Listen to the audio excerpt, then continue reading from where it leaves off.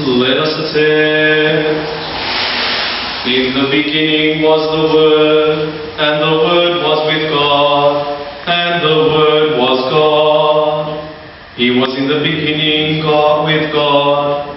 All things came into being through Him, and without Him not one thing came into being.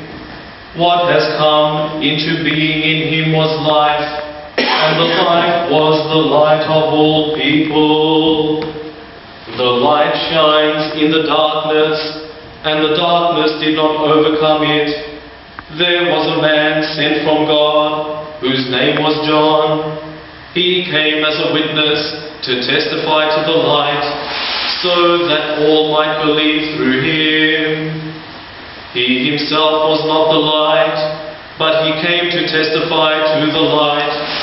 The true light, which enlightens everyone, was coming into the world.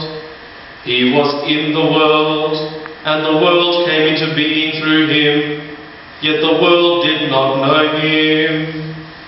He came to what was his own, and his own people did not accept him. But to all who received him, who believed in his name, he gave power to become children of God, who were born not of blood, or of the will of the flesh, or of the will of man, but of God.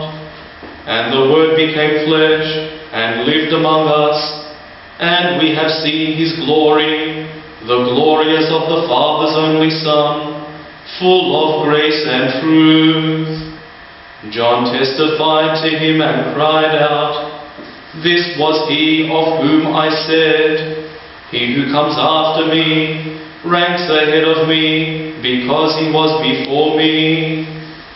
From his fullness we have all received grace upon grace.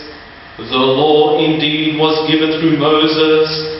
Grace and truth came through Jesus Christ.